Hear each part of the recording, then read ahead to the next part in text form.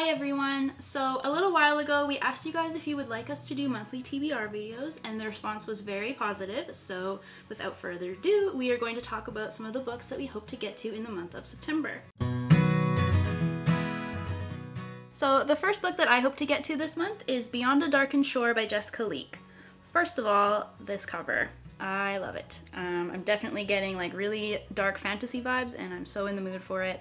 I've already read 20 pages of this and I can't wait to keep going. So this story is about a princess named Ciara, and she's always kept her people safe because she has the ability to read her enemies' minds and control their actions. One day a crow appears and starts giving Ciara premonitions of a darker threat that is about to happen to her people. Eventually this crow leads Ciara to meet one of her enemies, a boy named Leaf, and when she realizes that he too can see the crow, they kind of begin to form an alliance on how they're going to save the land that they live in. So far, I mean, I've only read 20 pages, but I'm getting definite like Viking vibes, and I just think it's a really unique concept and I can't wait to read more. So the first book I'm going to talk about is Vengeance Road by Erin Bowman. Now all I know about this book is it follows a girl named Kate after her father is murdered in order for the murderer to steal a journal which leads to a gold mine.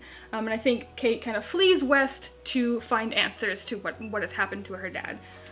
So this is a Western YA novel, and I haven't read very many of those, and the ones that I have read I very much enjoyed. So I'm really looking forward to diving into this one because I've heard nothing but good things for about 2 years now. The first book on my September TBR pile is More Happy Than Not by OwlCrate BFF Adam Silvera.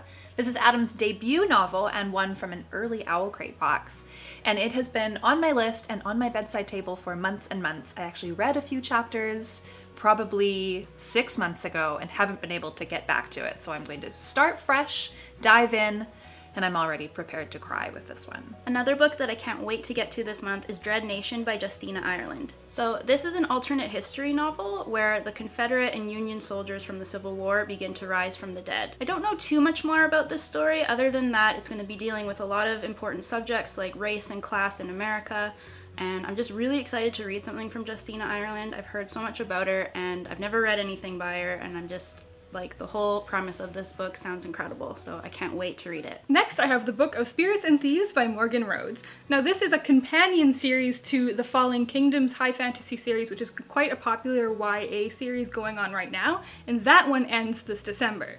So I really want to get to this spin-off series, which has a bit of a different take to it. This one is actually set in modern-day Toronto, as well as in the mythical kingdom Mythica that you see in the Fallen Kingdom series, and it kind of bounces back and forth from what I know.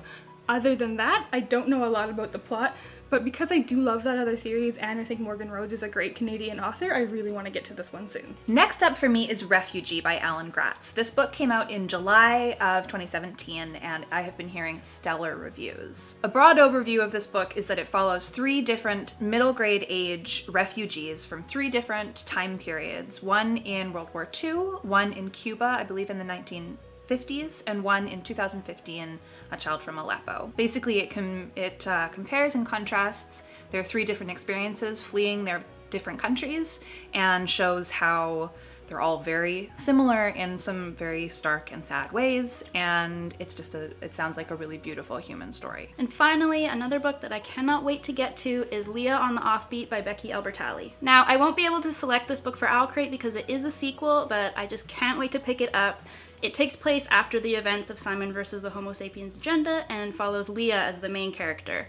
I don't want to say too much more than that because there definitely will be spoilers for Simon, so you should definitely go read that first if you haven't already.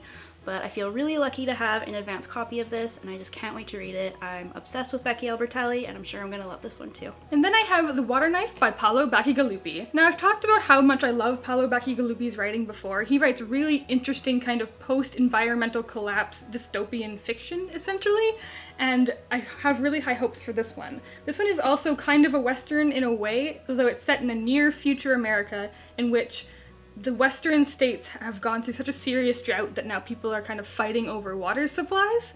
It sounds quite violent and gruesome, and I'm really excited for the fast-paced nature of this one.